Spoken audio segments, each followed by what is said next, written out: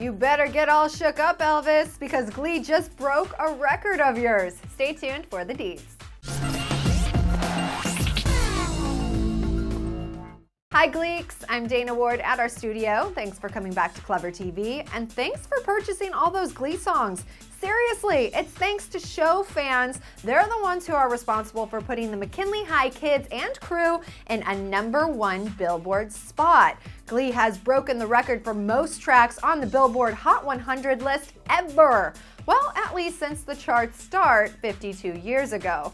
That's right, Elvis held the record for a very long time with 108 songs on the list, but then Glee, since its Billboard debut about a year and a half ago, has overrun the king of rock and roll with an impressive 113 songs on the Hot 100 chart, as of right now, that is.